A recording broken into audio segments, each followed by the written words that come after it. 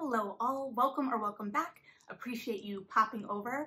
Today, for Feature Friday, I decided after a lot of Shadow and Bone time, whether it be my rereads or watching the show, I needed something more rom-com-y flavored. So last week, I picked up Hana It Carries On by Uzma Jalaluddin. Now, I mentioned this in my anticipated April video, and I may or may not have mentioned that I had it on hold at the library, which was absolutely true at the time. And the hold did come in, which I since returned.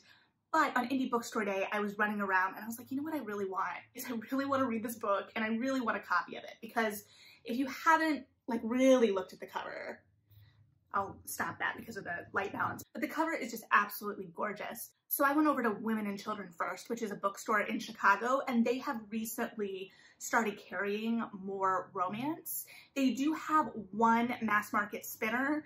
I'm not gonna lie, it's pretty sparse, but for an indie, even having that spinner is a pretty big deal, unfortunately. So I wanted to be able to give them sales for romance titles. They have a little bit more in terms of trade paperback, which makes sense in terms of distribution and how stores can send and receive. Anyway, that's neither here nor there. I went for this book and I found this book and bought it. So I'm very excited about it. Like I said, the cover is gorgeous. Now, I loved Aisha at Last, which I talked about as well in my anticipated for the month. But that book was one of the best modernizations, retellings of Pride and Prejudice I've read recently. And it came out, to my recollection, in a year that was pretty heavy on Pride and Prejudice revamps, so to speak. So the hate to love tension dynamic and that was so good. And I wasn't sure what the dynamic in this was going to be. I think I maybe browsed the blurb before it, but it was more like I knew I liked the author based on that book and the cover was gorgeous, so I'm going to give it a try. So this book follows Hana, who works part-time at her family's restaurant as a new restaurant is kind of entering the neighborhood. And she also works part-time as an intern at the local public radio station, so to speak. And she has a podcast where there is an anonymous commenter that she has formed a friendship with. And even though neither of them know each other personally or know their real identities, they have found a real connection through the comments field. So there's a lot going on. That being said, there is also some exploration of racism and hate crimes targeting a community. So while it is all handled really well, it is hard to read. So if you need something that's just straight romance right now, this may be something to wait on.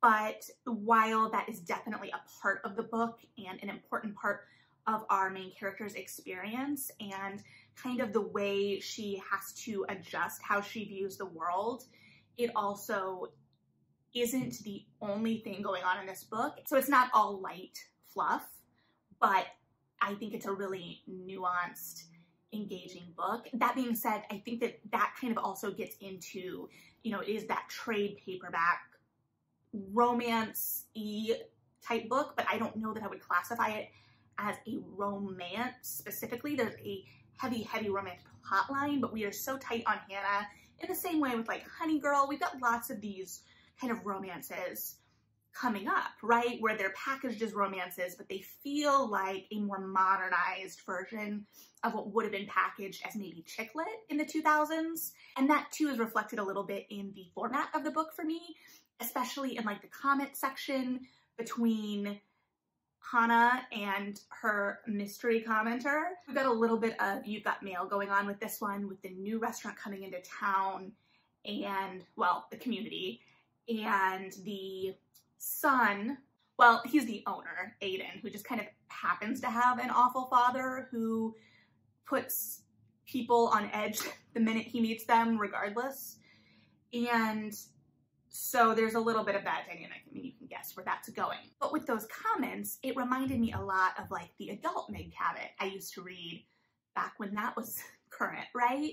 So it plays with a lot of similar things in a more updated form. I almost would have liked to see more of that, really leaning into that play or something, because that's where we get the most of Aiden outside of Hana's perspective. And she, you know, views him as a competitor. And there is a great tension there. It's a different kind of hate to love dynamic in this than we got in Aisha at Last. So that was an interesting new flavor, and I think it really cements that she is excellent at that. And I'm sure she will continue to explore new dynamics in her books, but I was like, okay, great, this cements you as a really good enemies to lovers author for me, because you can come at it from different dynamics of what might set people at odds. And that competition, this being motivated on Hana's side as this is her family's restaurant that has been, you know, her mother's pride and joy and dream for years. So this new upstart business coming into the community, threatening their reputation and the idea of gentrification, there's a whole lot there. So everything that put them at odds made sense. I think just having a little bit more of his perspective from either the comments, which we do get a lot of, or I don't know, I think maybe I was missing that point of view a little bit, because there were times when Hana was doing things where I was like, oh, don't do that, don't do that. Like in the war between the restaurants of sorts. That being said, as I have mentioned, am very like susceptible to being uncomfortable or awkward or embarrassed for characters when they're doing something where I'm like, oh, don't do it, don't do it. So there was a lot there. Where I think that it really shined though too was its exploration of family for sure, and the kind of radio podcasty side, which I also would have liked to see even more expanded. And I think it did a good job. That the narrative did a good job at balancing all this. I just would have liked more of all of it somehow. I don't know how to make that happen in a page count. Just go with me in a perfect world here.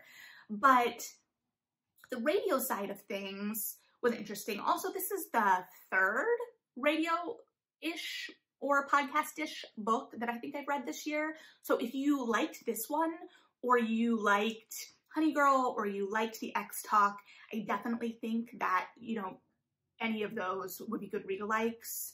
I also think if you like Spoiler Alert by Olivia Dade, the kind of camaraderie online that translates to a different dynamic in person, or like they have this existing relationship online and don't know that, you know what I'm saying. That dynamic, if you liked that, either book, read-alikes as well.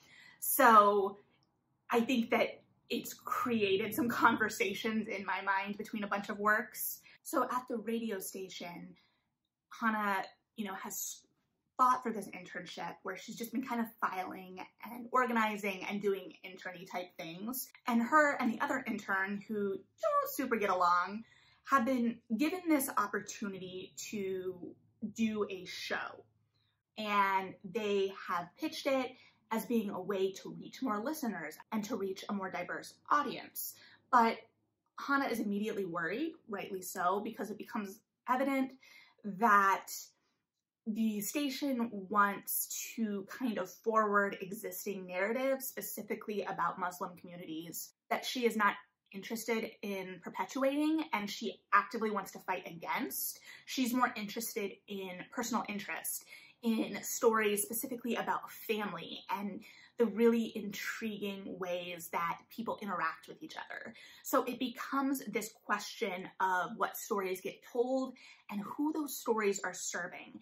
And I thought it was done so well. There's some excellent nuance in terms of how she has to navigate situations with her boss. So I think that all sides of these different storylines really explore complementary ideas in terms of Hana trying to figure out what her community looks like and what change is going to mean for her community, and her community as at this kind of change point. There is a much better term for that that just is escaping me. And so is her life, right? She is in this internship, and her best friends from childhood are both also at kind of these precipices of change. And that relationship has shifted in a way that makes her feel a little bit more alone than she would like. Her sister and her sister's husband are having a baby, and their wants and needs may be shifting from what Hana assumed would be the future for everyone.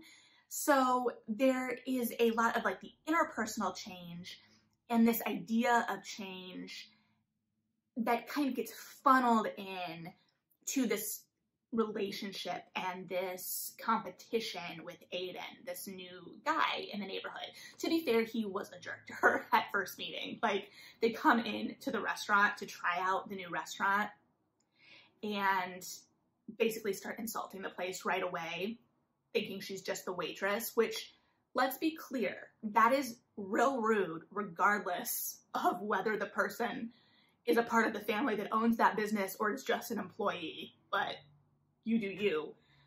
Don't do that, is what I'm saying. If that's you, please don't do that.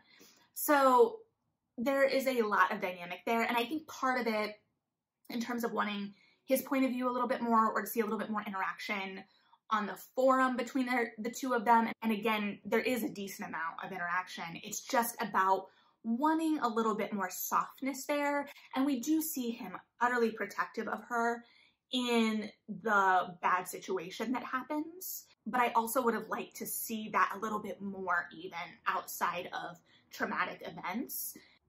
I did like that what kind of pushed them together more was this cousin that came over from India to help with the restaurant. And he's just this baseball loving, kind of like happy-go-lucky guy who, even though Aiden is the competition for this family restaurant, he decides he likes Aiden and starts hanging out with him on the DL and like tries to pretend that he's not hanging out with them. And it's just like this quirky thing that they accept. So there's a lot of fun to be had there. And there are some really fun comedic moments that balance out the heavier moments for sure. And again, I also loved the community that this built. And I could definitely feel the stakes of not wanting the community to be in jeopardy, liking the community as it is, not wanting change in that way. And I think having that familiar heart to it, and to be clear, I don't mean familiar as a bad thing, it just gives us something narratively to kind of familiarize ourselves with while providing new, fresh takes on the dynamic, in the same way that Aisha at Last was a fresh, new take on that dynamic. And that also allows these other plot lines to kind of grow more as well. But because the other plot lines are so central to what's going on, I think it takes it more into the like romantic plot, but not, I don't know, like romance by itself. Because I feel like this is more Hana's journey. Although I think we do get an epilogue of sorts. So that might, I don't know. That's all a larger conversation, I think. Regardless, the romance is central to things. So this book didn't let me down. It was smart and it had heart. I don't regret my detour to another bookstore and spending more money. I'll post what I bought on Indie Bookstore Day, don't worry. But yeah, I definitely think that this is one to pick up, especially if you liked Aisha at Last.